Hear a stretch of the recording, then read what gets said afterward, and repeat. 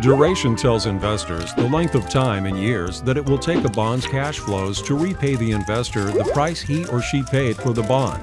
A bond's duration tells us how much a bond's price might change when interest rates change. A higher duration number means a bond's price is more sensitive to interest rate changes, while a lower duration number means a bond's price is less sensitive to interest rate changes. This means that the price of a bond with a duration of 5 will increase or decrease by 5% when interest rates move by 1%. A bond's duration depends on its interest rate, call features, yield, credit quality, and maturity. The shorter the bond term, the lower the duration, and vice versa. Also, the lower the coupon, the higher the duration, and vice versa.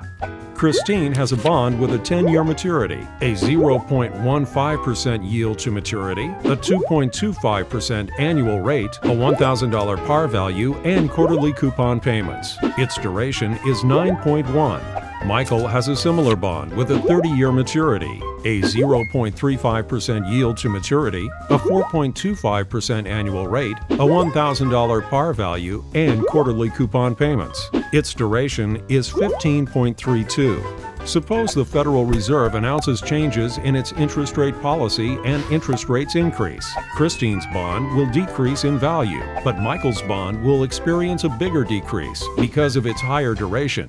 Similarly, if interest rates were to decrease, Michael's bond would gain more value than Christine's, again because of its higher duration.